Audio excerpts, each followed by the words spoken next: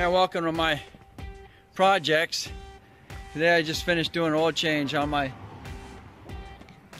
son-in-law's 2003 GMC Envoy. And as I was walking around it, I noticed we had a safety issue here. You can see the tire tread on this on its front. What we might say is a camber issue. The outside of the tire is wearing. So what I'm going to do is I'm going to take the front tire and I'm going to put it in the back. As you can see, he's got almost a brand new tire in the rear. So it'll wear. It's going to wear on the outside, but at least it'll give him a chance to get a new tire and get the front end aligned. Because if he drives it any longer on this thing, he not only has a chance to,